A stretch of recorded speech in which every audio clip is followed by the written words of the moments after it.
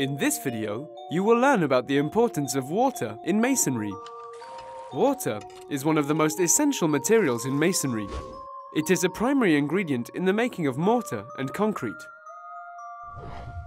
When water is mixed with cement, it forms a paste that can be easily applied to hold together masonry units or to render a surface.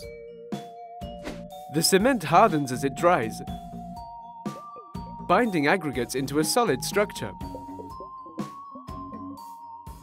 The water causes compounds in the cement to crystallize in an irreversible process called hydration.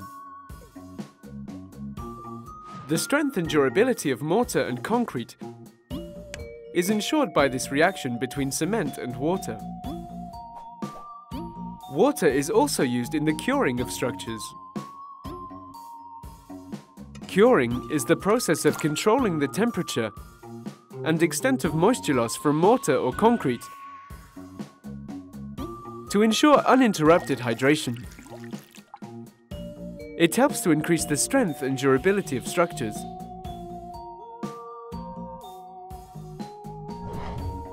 Curing commences within 12 hours of construction and usually continues for a minimum of 7 days.